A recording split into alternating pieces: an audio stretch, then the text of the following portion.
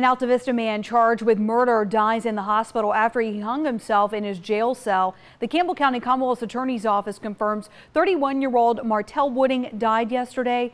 Authorities say he was being held at the Amherst County Adult Detention Center when he was found unresponsive on Saturday.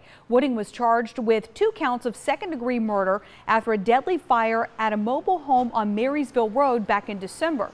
The Commonwealth's Attorney's Office says his pending charges will be dismissed on Monday.